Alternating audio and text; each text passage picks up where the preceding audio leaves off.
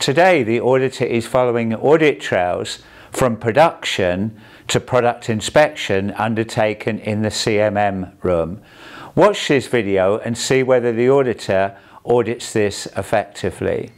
So, following the audit trail from the shop floor, I see for this product that you do a final inspection of this. You take one part every batch and you check it on the CMM. Right. I'd like to know a little bit more about the Cmm calibration. Yeah, absolutely. So the CMM machine itself is calibrated once a year, but every morning at the start of shift, we have our calibration ball and we run the test and it feeds over here into our computer and we go through and it flags if there's any errors with our MSA.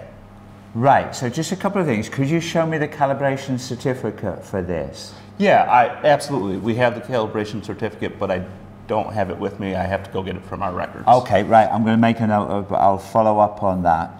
And what is the frequency you do the verification of the CMM? The verification is done every morning with that verification ball.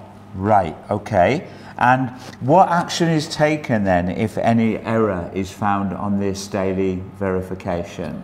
So if we find an error, we will adjust over here and rerun it to see if it will pass. Right, okay. And that I see then you have defined as a reaction plan. Has that happened recently when you've done the verification? Have you had any issues with measurement error? Not recently. Maybe a couple months ago there was a minimal issue, but we were able to fix it. Right, okay. And so I also want to talk about gauge R and R for this CMM. When did you last do a gauge R and R on this? So we've never done a gauge R and R on this. Why is that? Because according to IATF 16949, we don't need to do a gauge R and R on everything. Right, okay. Well, the requirement does say that for each type of measuring test equipment system specified on the control plan, that we do need to do a gauge R and R. I thought that was if applicable. No, we need to do a gauge R and R, not on every piece of equipment, but we need to do a gauge R and R on every type of equipment.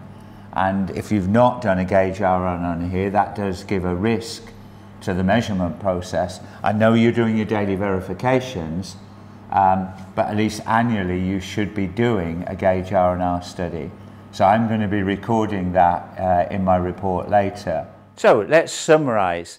The auditor is doing well here in following audit trails from the shop floor into where the product inspection is done, which in this case is the CMM room.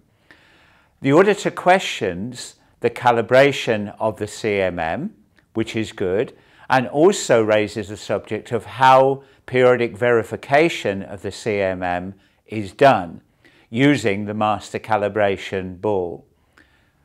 In this case, though, the auditor made some wrong statements.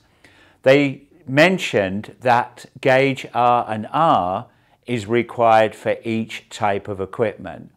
That is clearly not the requirement stated in IATF 16949 7.1.5.1.1 measurement system analysis.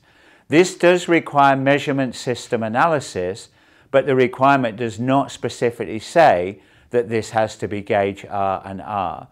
So if the auditor followed the audit trail and found that the organization was actually keeping records of the verification activity, this could be counted as evidence of measurement system analysis for bias, linearity, and stability.